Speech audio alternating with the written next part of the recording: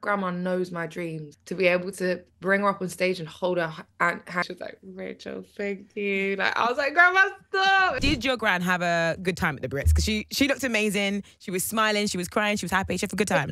She was designing her dress for Mum. She was so excited for that night. Like, and when I say that woman raised me, like, my parents worked full time. She picked me up from school every day, took me home from school, carrying my cello. She moved from Ghana to raise us. Like, that woman knows my heart. We are so similar in character. We're both fiery and dramatic and passionate, you know what I mean? But my grandma knows my dreams. To be able to bring her up on stage and hold her hand in the air as well. You know, in African culture, that's honoring, you know? I was on FaceTime with her yesterday. She was like, Rachel, thank you. Like, I was like, Grandma, stop. It was too much, man.